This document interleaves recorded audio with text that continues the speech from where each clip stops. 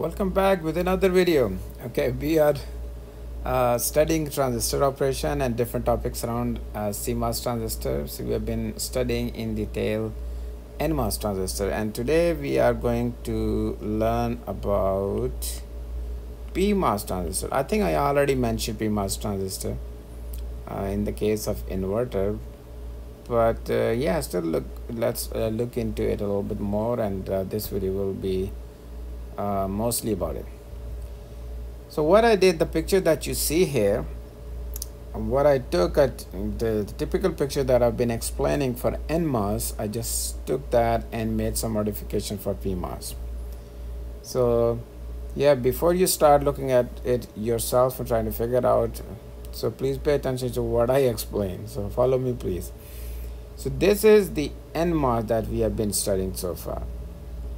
You should be pretty familiar with it now. Okay. Oops. Can I move more? No. Okay, I can make it bigger. So we have N plus, N plus. Which one is source? This one or this one? This one. The one connected to ground. That's how you figure that out. Because both are N plus, even though I put different colors, but probably be thinking how to figure out. But you always look at which one is connected to ground. The one at lowest potential is source. So electrons here, and there's P plus material here. Because of that, we want to make electrons flow here. Okay, that is nMOS. You've been studying it for some videos now. So let's get into pMOS. So again, we have a source and drain. How we decide about that, let's get to that in a minute, but the key difference here is you don't have N plus, you have P plus regions.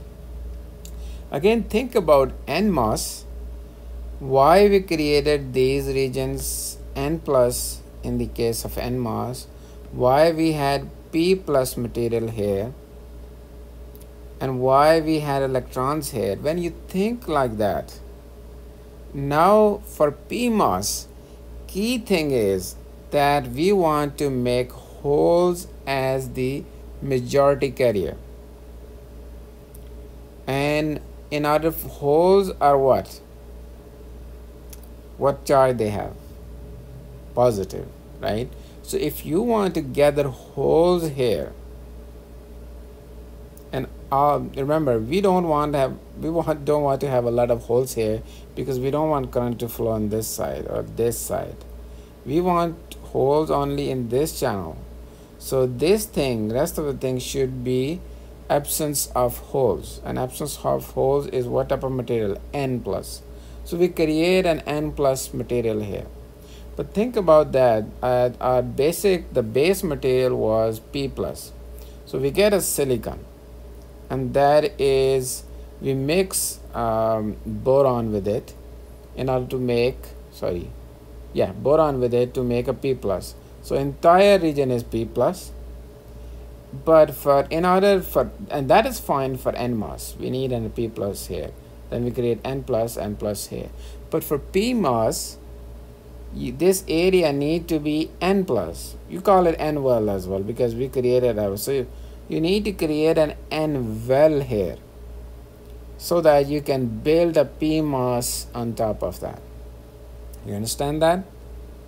For electrons here, we create a P plus. So absence of electrons. For holes here, absence of holes is N material. Okay, so hope you got that. So we got N material here inside a P material, and then for holes here, we want to have a portion of this device with a lot of holes. And what is a substance with, or what type of material is with a lot of holes? P plus, P plus. Okay. Then in order to attract holes here, what kind of voltage you need to apply here? Negative, right? So this is not valid. Oops, too big. This is not valid. You need to apply negative voltage. So the voltage that you apply here on gate needs to be negative with respect to what you have on source. So what we do is we put high voltage on source, we connect it to the supply voltage, and so is the connection of this one. Why you want to put high voltage here or same voltage here? Because you want to keep this channel as a reverse bias. You don't want current to or holes to flow from here to here. You only want holes to flow from here in linear region, right? So as a result of that, holes which are positive charge in linear region, we will have an inversion happening here. Then we will apply a little bit of drain voltage, and as a result, there. But important thing, what I was saying, the VG is negative, and threshold voltage is also negative. You think about it a little bit. It's a negative voltage is applied. So always think this. That compared to nMOS, the pMOS voltages are negative. Your threshold voltage will be negative, let's say 0.4 volt, if this was positive. And if you think a little bit about the operation of this one, this voltage, there is when it think of that, when this voltage is less than, so we get to source voltage is more positive than this, then transistor conducts. So I know a little bit confusing, but in order to remember this, that voltages are all and currents are always negative. Now why current is negative? Because holes were gonna move here, electrons are moving here, but we were saying when electron move here, current flows this side, and which makes sense, current goes to the ground. Here we have higher potential here, but holes are moving at this side. Here positive is this side, here positive. So we use this one as a reference, so we say ID is also negative. IDS is also negative.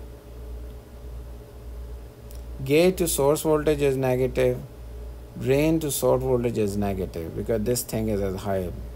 So pMOS, don't need to get too much worried about it.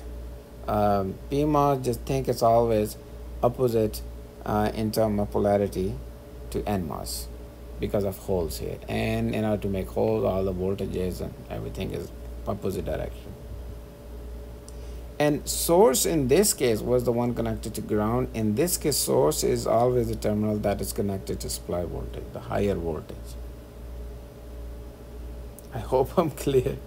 But what you need to remember now, and this is where digital world is so cool, that once you understand the basics, once you understand things, how voltages, high and low work, you need to quickly convert that into a simple binary, logic 1 and logic 0.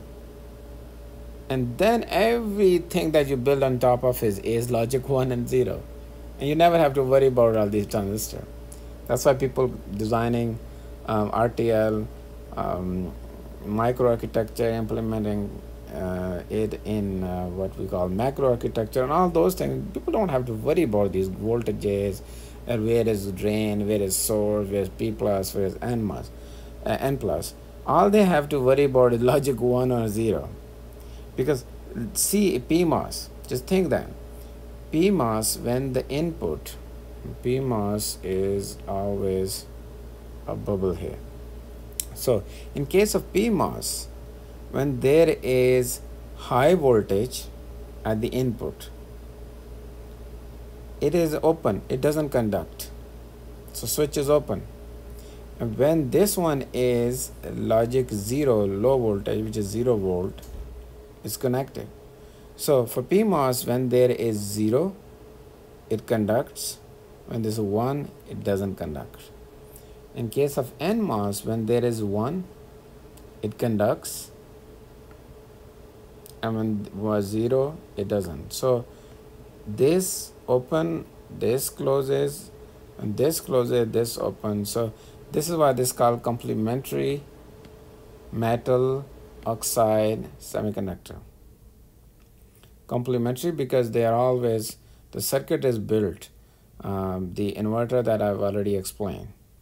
Thus every circuit, every digital logic is implemented with nMOS and pMOS. There's always complementary type of logic functions there. So C, complementary, M, metal. Now I've been talking about that this gate is made of polysilicon. Okay, what is poly? This crystal at the pure what we get as a silicon and the that we start with is a monocrystal, but this one is polycrystal. Polycrystal, like it's not as regular as this one in a single crystal. This one, it has a different grains of crystals. You know what I mean?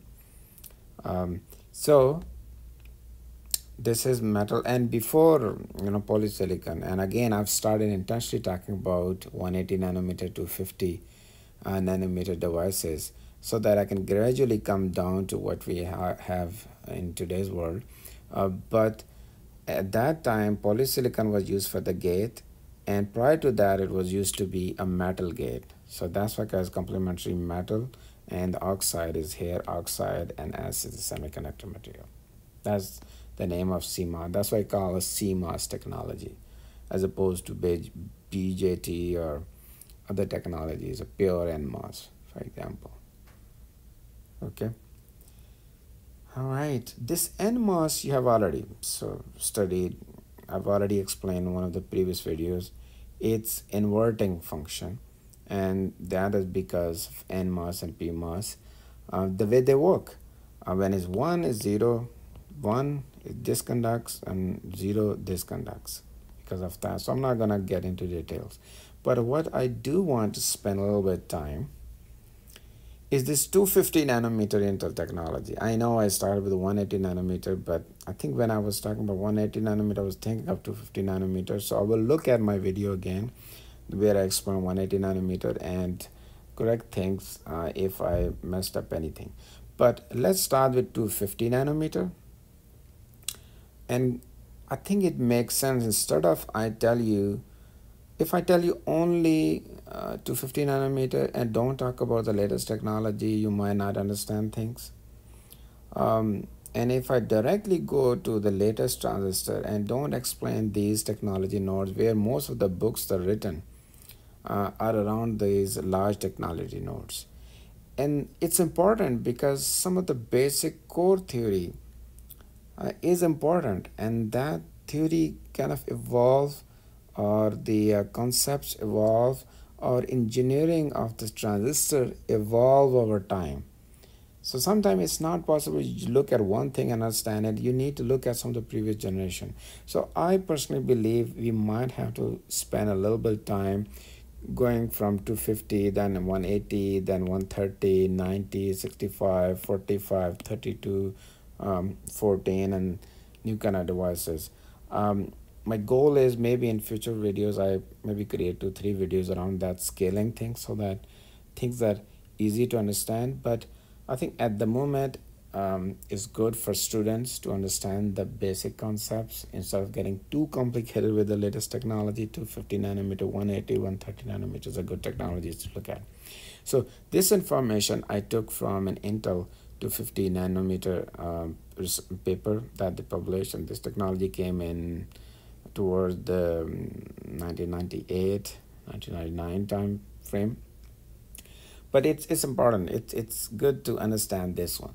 So this is their picture of the pMOS and nMOS transistor.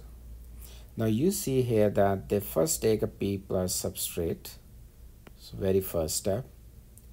Then they create STI, shallow trench isolation, and they really create those trenches here.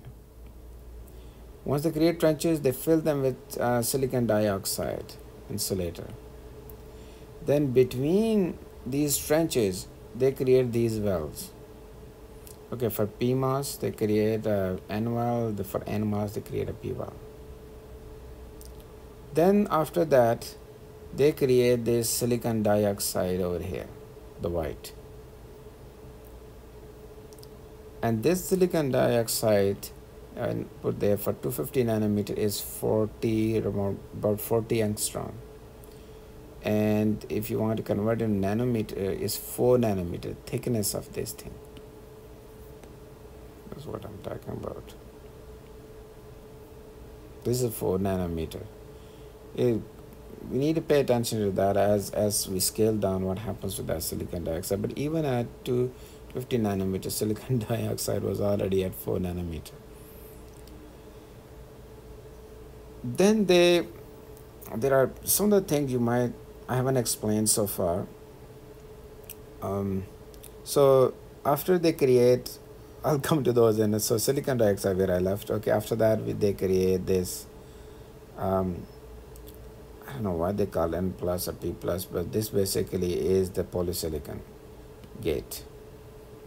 I just copied this picture and put some colors on top of that. And then after that, they create these diffusion regions, not the black, diffusion regions.